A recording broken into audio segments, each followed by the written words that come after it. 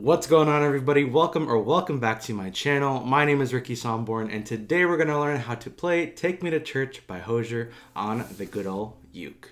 So as always with every video that I upload here on YouTube, I will include a skip to section right here, so you can skip to the chords, the strumming. You don't have to watch the entire video if you don't want to. Again, everything will be right here. You're not going to hurt my feelings if you skip ahead. I totally get it.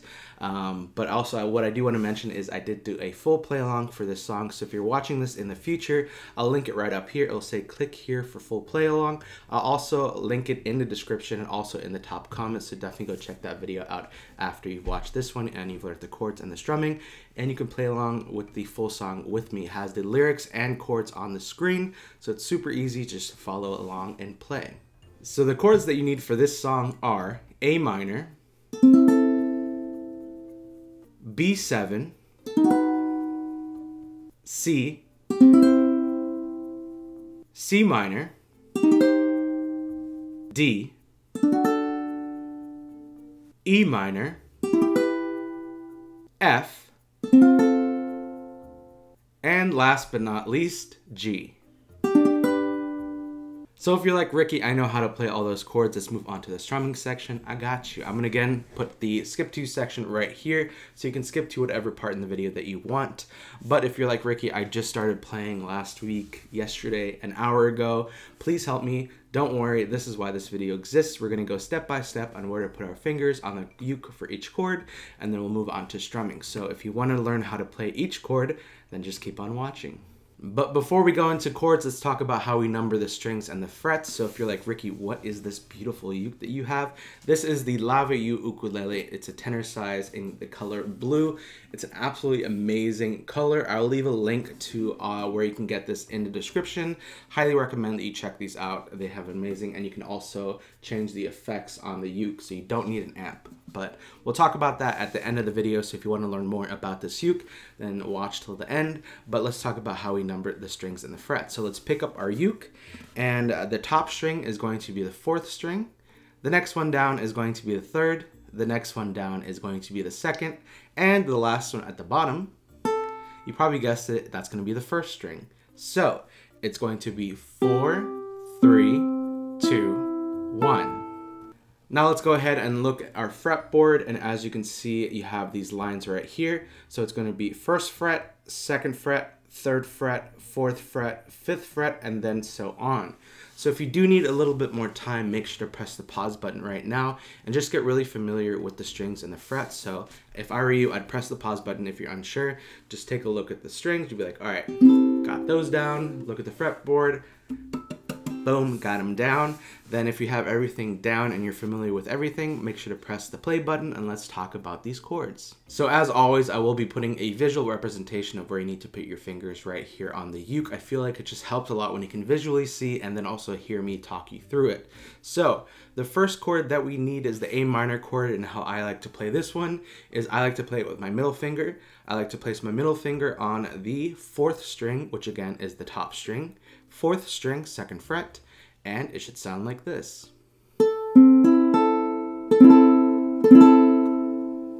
The next chord is the B7 chord, and how I like to play this one is I like to take my pointer finger and I like to go over all 4 strings on the 2nd fret. So again, you're taking your pointer finger and you're resting it over all 4 strings and you're pressing down on the strings.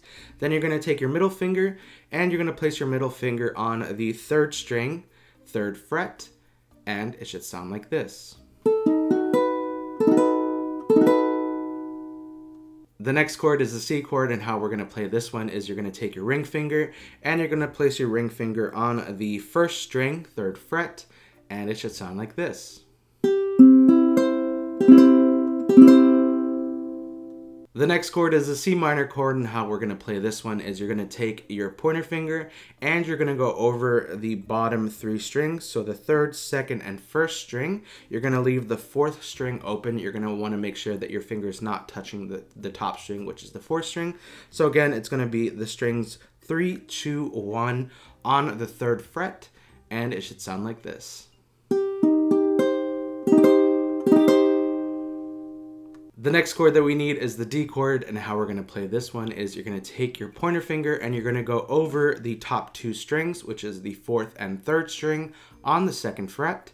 So you're just going to kind of put your finger over both strings, and then you're going to take your middle finger and you're going to place it on the 2nd string, 2nd fret, and it should sound like this.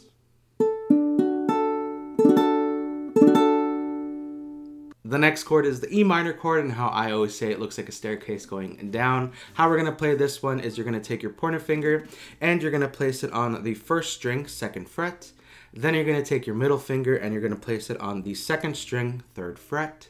Then you're going to take your ring finger and you're going to place it on the 3rd string, 4th fret, and it should sound like this.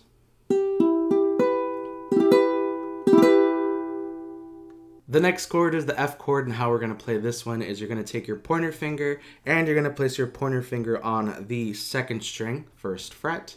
Then you're going to take your middle finger and you're going to place it on the 4th string, 2nd fret, and it should sound like this. And the last chord that we need is the G chord, and how we're going to play this one is you're going to take your pointer finger and you're going to take your pointer finger and you're going to place it on the 3rd string, 2nd fret. Then you're going to take your middle finger and you're going to place it on the 1st string, 2nd fret. Then you're going to take your ring finger and you're going to place it on the 2nd string, 3rd fret, and it should sound like this.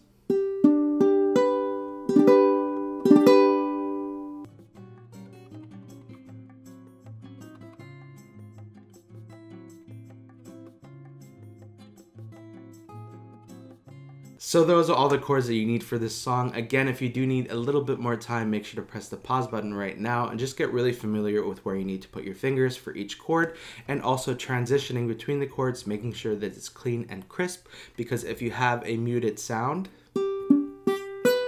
that basically just tells you that you're not pressing down enough, you're not putting enough pressure on the strings, or you just kind of need to reposition your fingers, making sure that they need to be where they need to be. So as soon as you get that down, you feel comfortable with playing and then transition between the chords, press play and let's talk about the strumming.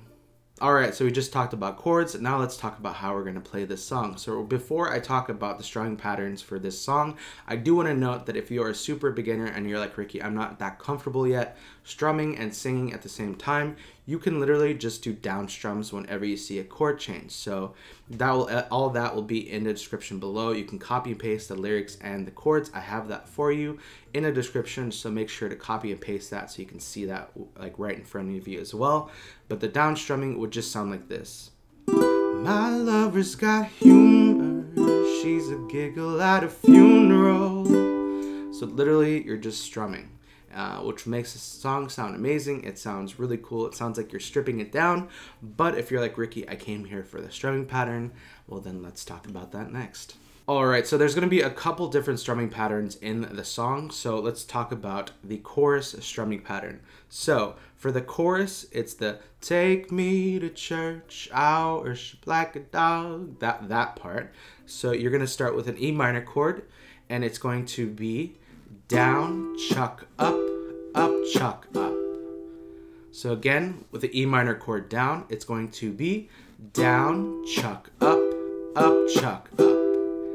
And you're going to do that strumming pattern twice for every chord. So it's going to be take me to church, 1, 2, shrine of your lies, 1, 2, sharpen your knife, 1, A minor, God, and then A, G. So again, it's going to be twice. So it's going to be take me to church, down, chuck, up, chuck, up, down, chuck, up, chuck, up, down, chuck, up, chuck, up, down. Sharpen your knife, offer me that deathless death and good God. And then the ending part, and good God, let me give you my life. And then you're going to do A minor, which is going to be down, chuck, up, and then G.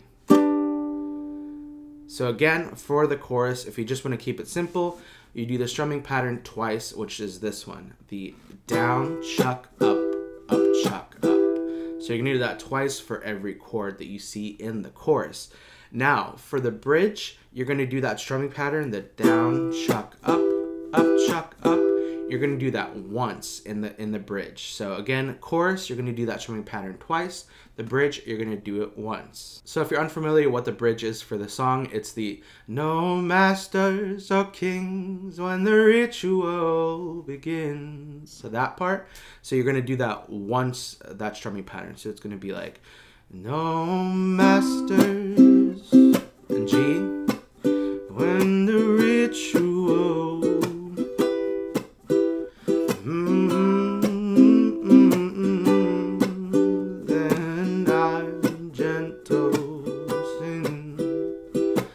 So again, you're going to do that strumming pattern once for every chord. Again, the lyrics and chords will be in the description, so you can copy and paste that. So now let's talk about the verse of this song. So for the first verse, which is the beginning, the opener of the song, I like to just do down strum. So it's going to be like, my lover's got humor, she's a giggle at a funeral.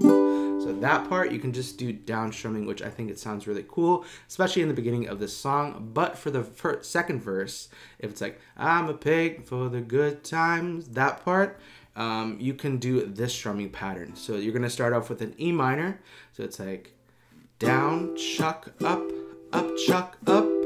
And then you're going to switch chords to the A minor. And for the A minor in the verse, it's always going to be played like this strumming pattern, which is down, chuck, up. And then you go to the next chord, which is going to either be the E minor or the G. So it's going to go E minor, A minor, E minor, A minor, G, A minor, E minor, A minor, D, C. And then it goes next into the next verse. So again, you're just going to be playing for the chords that are not A minor in the verse. It's going to be down, chuck, up, chuck, up. And then the A minor gets a down, chuck, up. And then you go back to the next chord, which is going to be either an E minor or a G. So again, let's just go through the entire verse for the first section of the second verse. So it's going to start off with I'm a pig for the good time. So that part is going to be E, E minor, A minor, E minor, A minor, G, A minor, E minor, A minor, D, and something shiny, and then you go back to something's meaty for the main chorus.